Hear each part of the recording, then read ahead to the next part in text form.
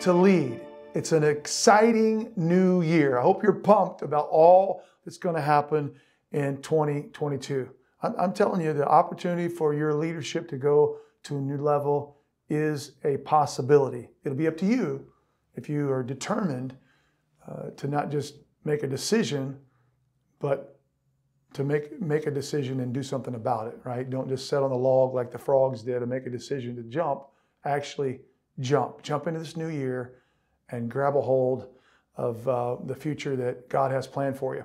And, you know, I think about how that you know, when I was a kid and going to high school in the 1980s, to think about 2022, that sounds like Buck Rogers in the 25th century.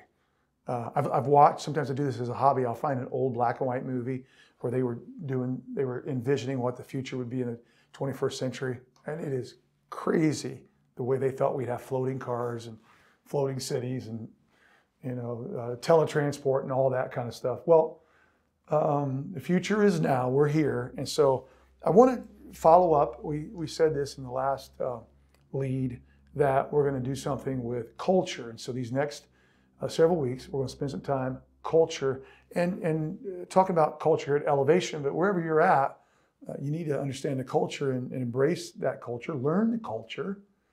And these are some things that help us and hope that they help you. And if you're on the team here at Elevation, it's good for you to understand this. And so today I want to talk about no silo ministry, no siloed ministry. You know, if you go out in the country in rural Indiana, and around here, well, you'll drive so far and you'll see a farm, and there's that big tower that you see, and then you'll look over at another farm, distant away, there'll be another one. And some farms may have more than one, but they're all kind of off by themselves, independent from one another. They don't touch, and what's in one has no impact on what's in another.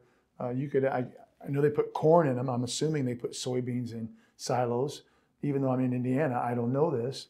But the corn in one silo is in that silo, and it's not in the other silo. You understand that there's this whole separation. It's over here, and that's over here, and everything has its space and place, and there's no crossing. And I think that, wow, for a farm, that probably works great. I'm not a farmer. I don't know all the purpose in all of that. I know it's a storage bin and storage space, but I don't know all the purpose in it, but it probably makes a lot of sense to do it that way. In ministry, when you have several teams, several people, many people, we looked at Elevation, 90 people in the last quarter of the year served somewhere on a team at Elevation Church. Well, that's crazy, crazy good. I'd love to see that increase.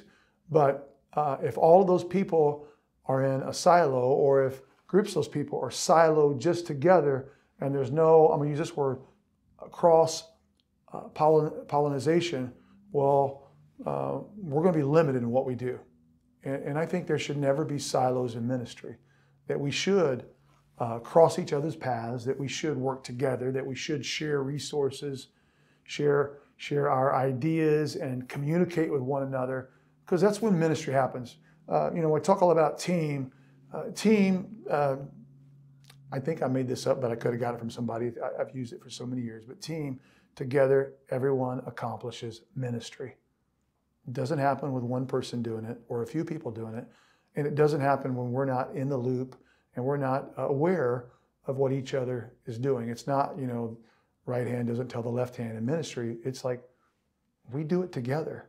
We do it together. And, you know, even with staff, we write job descriptions, but those job descriptions are just to help us. It's not the end all.